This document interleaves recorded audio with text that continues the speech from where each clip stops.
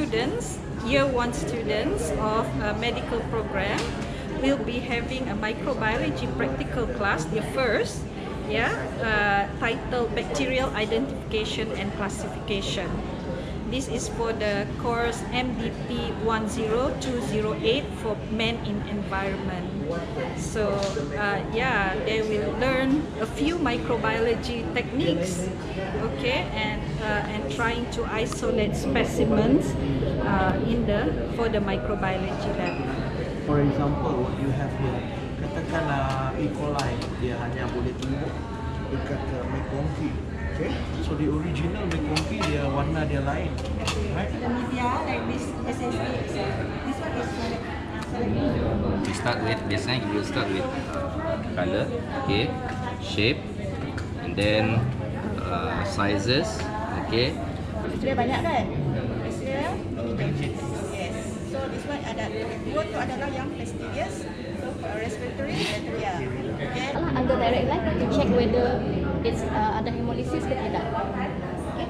Memang sama.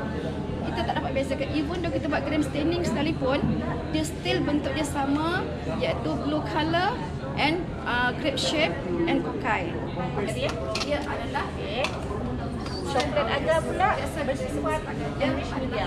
Salad cake coklat agar asalnya daripada BA sebenarnya. Daripada seperti Strepmimo, Haemophilus influenza, Neisseria. Yang single colony, dia small lah, very small lah. Pinpoint. Ada certain bakteria yang dapat pinpoint dekat certain agar. Biasanya kalau dekat blood agar dia memang nampak gemuk dan sehat. Jadi you rasa dia big. Okay, Dr. Hin boleh cakap sikit tentang eksperimen ni. Natural ya?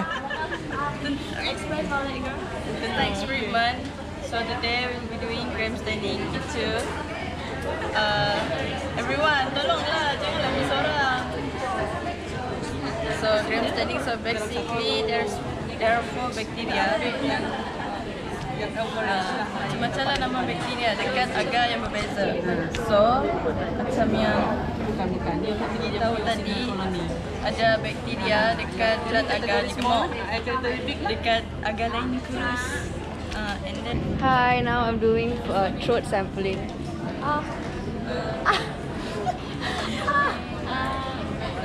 Masuk YouTube terus.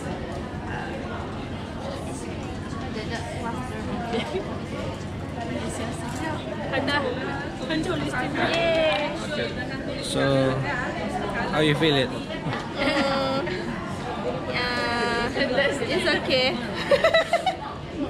For the specimen, I'm a good sampler. Yes. Susah tak buat sampling? So far. So far so good. So far best. Have fun. Your face is getting always good. Okay, what are you doing now? Wash the slide. Gram staining. Okay, then kita guna Morden. Morden. Mudah dipaham tak? Subjek pagi ni. Faham? Senang eh? And interesting. And then this one. Sama ke? Ni adalah Morden. Grams iodine. 1 minute. Jump. now we are going to do microscopy examinations on Streptococcus pyogenes to see whether it is gram negative or gram positive bacteria. Okay, now we're checking the sampling of E. coli, where we will look at the cell morphology and the gram reaction to differentiate whether it's gram positive or gram negative bacteria.